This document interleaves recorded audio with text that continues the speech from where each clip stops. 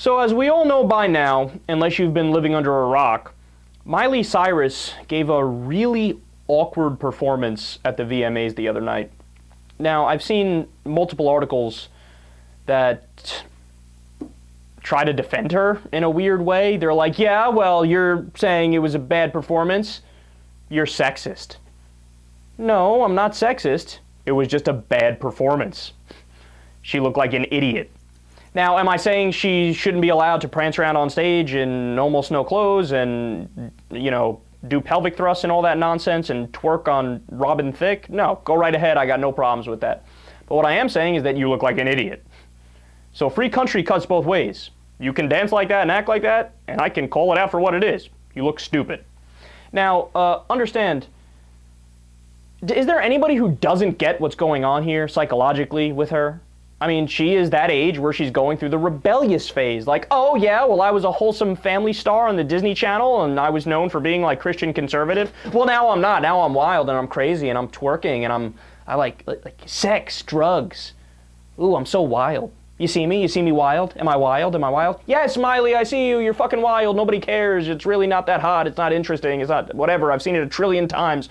Britney Spears, yada, yada. You guys know all of those different stories, right? Well, The Onion, God, this is such an amazing story. In 2008, basically predicted this whole thing. It's like they had a crystal fucking ball. Listen to a segment they did, and then we'll discuss. This week, the New York Times will run the first in a six-part series examining America's overuse of Hannah Montana star Miley Cyrus. Most experts now agree that at current usage levels, Miley Cyrus will be drained dry of entertainment value by 2013.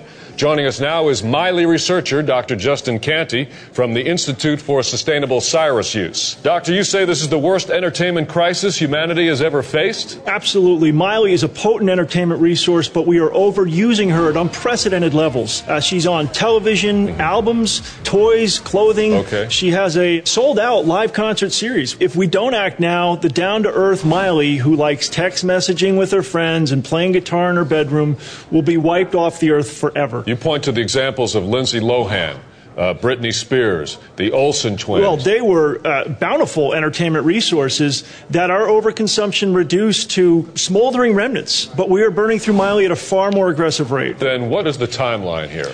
Typically, a teenage star can have profits drilled from her for approximately 6 years before dropping down to is she too wild levels. Miley was discovered only 3 years ago, and already there's pregnancy rumors, the photo scandal. However, though, Disney says it has plans to pump songs and shows out of Miley for at least another 3 to 5 years before discarding what's left of her. She won't last that long. Within 2 years, she'll be little more than a withered, desiccated husk, incapable of causing anyone any amusement at all. So what are the consequences if we don't cut back on our Miley use? As Miley entertainment becomes more and more scarce, the millions of families across the world that have grown dependent on it will begin to fight for it or hoard it. Society as we know it will fail to function, governments will collapse, humanity will be reduced to roving tribes of barbarians constantly searching and fighting and scouring the landscape for the last remaining Hannah Montana fashion doll or the Best of Both Worlds CD.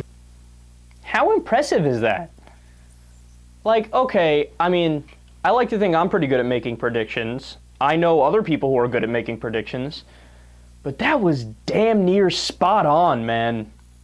But you know what it is? And maybe this kind of contradicts myself because I guess it's not all that impressive.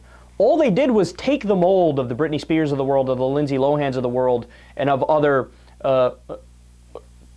pop star females and very popular females and males, by the way. They do it all the time too.